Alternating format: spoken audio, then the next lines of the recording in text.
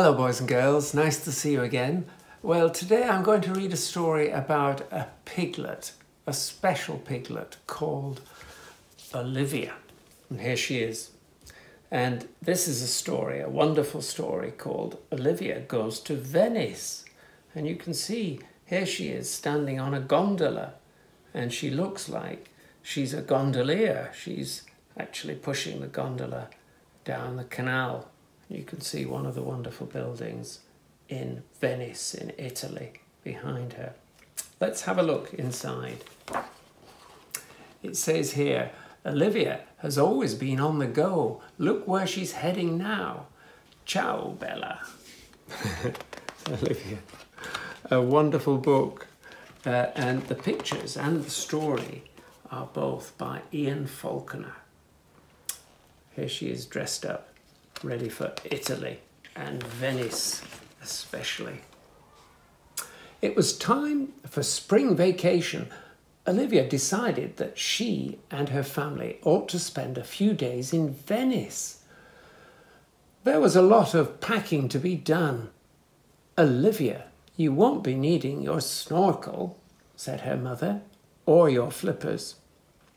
Mother, apparently the city is often underwater or your water skis.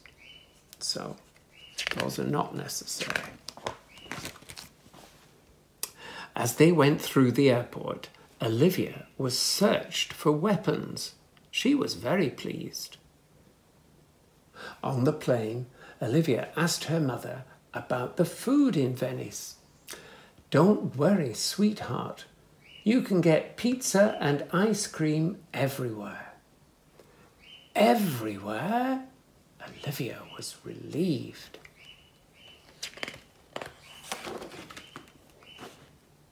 They arrived very late at their hotel. Olivia was so sleepy she didn't even notice the view from her window. Early the next morning, they set forth. They crossed a pretty little bridge, and then another, and then another. Wait, cried Olivia. Here she is.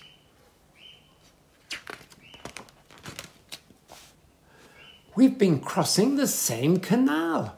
I think we're lost, and my blood sugar is getting low. We'll get some ice cream, promised her mother. It's called gelato, replied Olivia. They all decided to have gelato.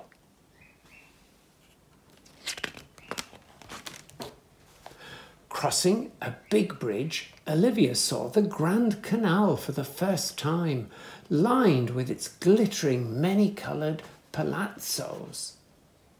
Olivia said to her mother with an edge of hysteria in her voice, oh please, mother, can't we live in a palazzo on the Grand Canal? Well, it is a very beautiful place.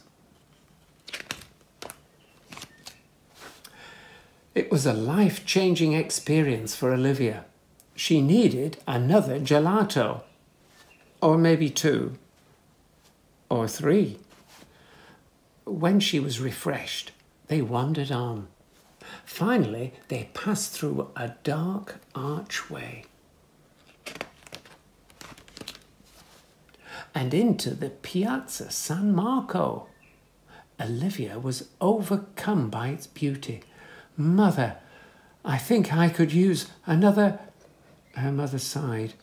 I think we all could.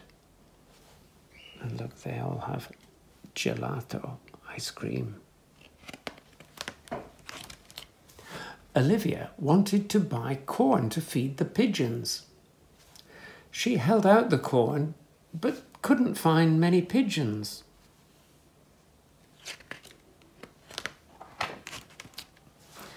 But they soon found her.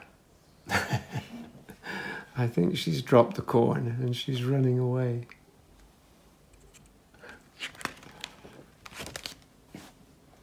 After that exhausting encounter, Olivia required another gelato. The next day, Olivia begged her parents, oh, Mummy, Daddy, please, can we take a gondola ride? And here's someone shouting, gondola, gondola. Olivia negotiated the price. The gondolier waved them aboard with a gallant prego. Tourists always too much gelato, said the gondolier. Olivia found it very restful. The gondolier did not. He's sweating. They came out onto the Grand Canal and passed under the magnificent Rialto Bridge.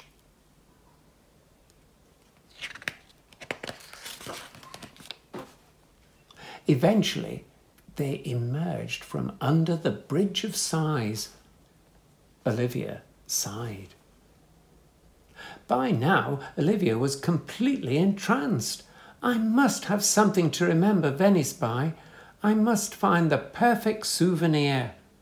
How about a chandelier? Olivia, that's bigger than your room, said her mother. What about a gondola? Sweetheart, try to find something you can carry. Lace, very pretty, but not really very Olivia. A mask? No, thought Olivia, I'll only wear it once. Perfume? Olivia doesn't really like perfume.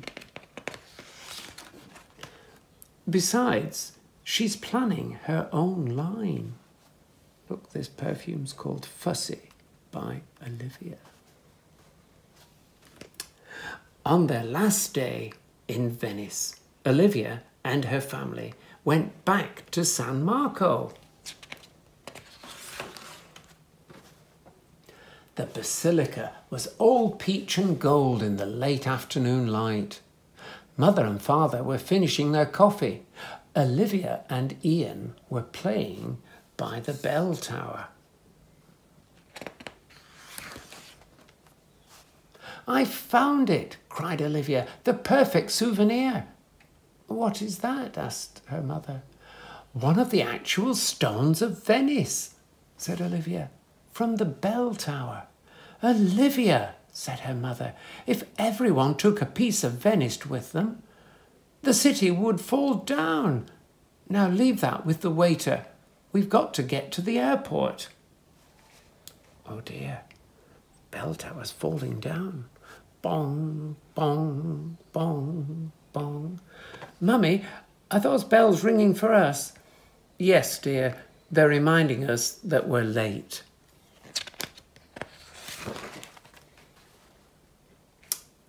Oh my, I think we'd better hurry. There, look, it's completely collapsing. Bong, bong. Olivia turned to take one last look at Venice. Look, they're waving us goodbye. I'll always remember Venice. Mummy, do you think Venice will remember me? Probably. Look, there's the bell tower. Pile of bricks. As soon as she got on the plane, Olivia fell asleep and dreamed. Can you see? There's a statue of Olivia with her name. Phew! And look, there's the wonderful stripes. And here are some other books about Olivia. Here's the back cover with Olivia sitting on the statue, famous statue of soldier in Venice. There's the front and back cover. And here she is in a gondola at the front, on the front cover. What a super story. What a wonderful city. I hope you enjoyed it. See you again soon. Bye-bye.